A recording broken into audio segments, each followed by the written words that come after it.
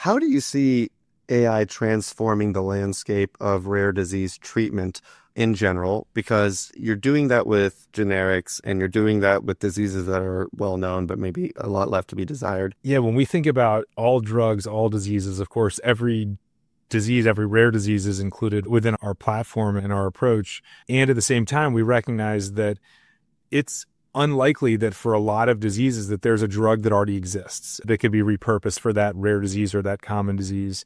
So for a given disease, whether it's Castleman's or you name it, there's a low likelihood that there's some, but likely low likelihood that there's some drug that already exists. But when you look across everything, your likelihood of finding things shoots through the roof, and there's high likelihood you're going to find opportunities.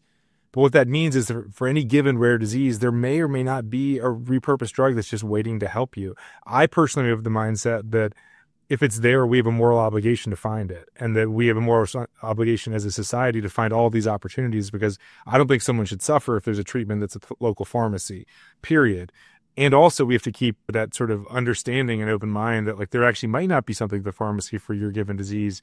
But the more that we can get through, the more of these repurposing opportunities we can go one by one through across these diseases, the more likely that we're going to get to that disease that affects you.